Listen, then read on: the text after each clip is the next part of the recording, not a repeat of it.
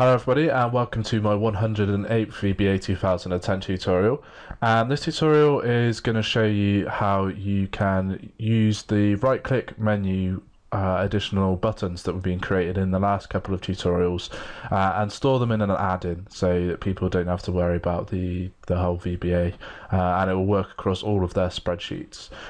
So I've reopened tutorial 106 file, which you can download from the link in the description to our website. It will just be underneath the video.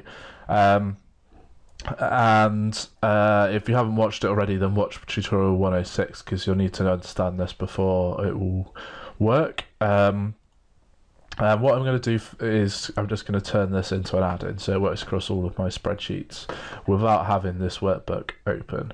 So the first thing I want to do is I want to put in my add install and add install. And this is because I want to swap the workbook open and the workbook close out for the add-in install and the add-in uninstall,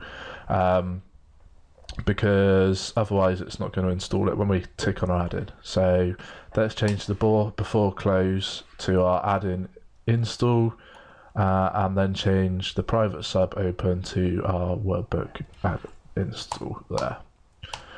So now it will add the extra option on add-in install, and it will take it off on the uninstall. So let's just do debug and compile VBA project so that we can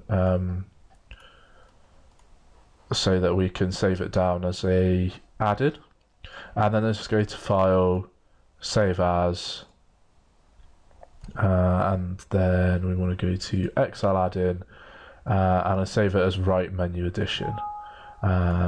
Okay, and so now we've created our add-in. So let's save down our XLSM as tutorial 108 and close that off.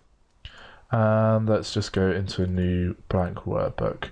You notice on the right click at the moment I have nothing available, but if I go into my add-ins and then let's tick we haven't installed it yet, so let's go to browse, right menu addition, and so we've got right menu addition down here, press tick, press OK, and now we've got our macro on the right click able to use. And so that is how you create a macro which will adjust all of your right click options. If you've got any questions, drop them in the comments below. If you're enjoying these tutorials, then I'm doing new ones every single Wednesday. So if you want to catch them, then please click on the subscribe button. So thanks for listening, and I hope to catch you in the next tutorial.